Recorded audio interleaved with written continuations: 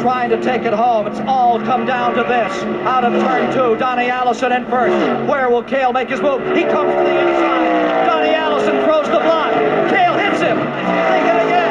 They drive into the turn. They're hitting the wall. They're head on the wall. They slide down to the inside. Let's watch those third place cars. They're out of it. And there's a fight between Cale Yarborough and Donnie Allison. The tempers overflowing. They're angry. They know they have lost. 20 years of trying, 20 years of frustration. Dale Earnhardt will come to the caution flag to win the Daytona 500.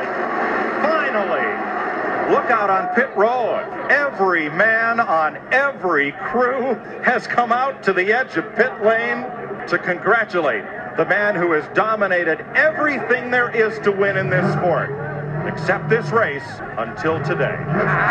There goes the grass. Yeah. Goodbye. A smoke show. The legacy continues. Dale Earnhardt Jr. wins the 46th Daytona 500. We just won the Super Bowl of this NASCAR racing, and it's great. All right, Junior, stop right there and acknowledge these fans. He's got something up his sleeve, I think. Just get out and acknowledge these fans. They love you. Here he comes. Here he comes. Get out of the way from Tigers. Let me in there. Hamlin a second. Up high. Watch the inside. Mark Truex Jr. 3 wide. No, red. Kansas saves it. Here they come to the line. This is the finish of the Daytona 500. Side by side, bouncing off each other. Unbelievable. I think it was Denny Hamlin. I have it as Hamlin.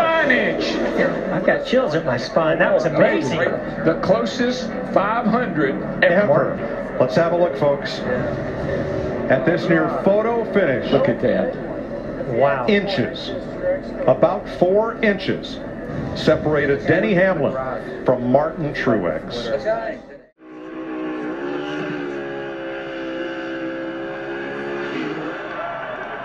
There's the ace, taking home the checkered flag tonight.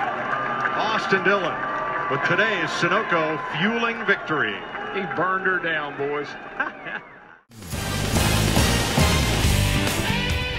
We're just days away from the 61st running of the Daytona 500. Which stories are you watching closely, Jeff? Well, Mike, there are a few drivers getting behind the wheel for some new teams in 2019. Martin Truex Jr. joins Joe Gibbs Racing. Kurt Busch, the 2017 Daytona 500 champion, makes the move to Chip Ganassi Racing, looking for his second 500 title.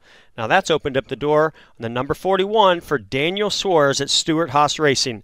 Lots of changes. I'm watching two former champions, Brad Keselowski and Kyle Busch, who were both on the hunt for their first Daytona 500 win.